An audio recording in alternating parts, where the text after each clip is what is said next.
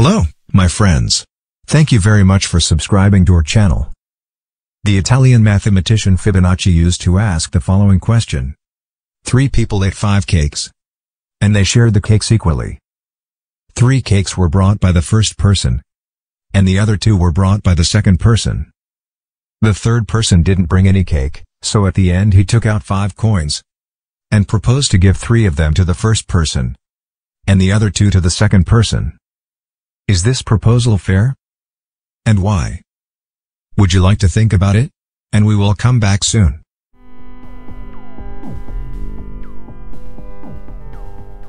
We can analyze this question in this way.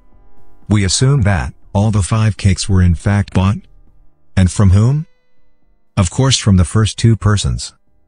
The third person paid 5 coins. Then each of the first 2 also paid 5 coins. A total of 15 coins were paid for 5 cakes. That is, the price of 1 cake is 3 coins. They bought 3 cakes from the first person, so they had to pay him 3 times 3, in total 9 coins.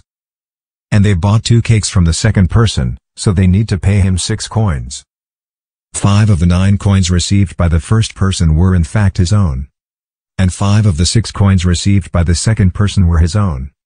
So it would be fairer for the third person to give 4 coins to the first person, and the other 1 coin to the second person. Thank you for watching, and see you next time.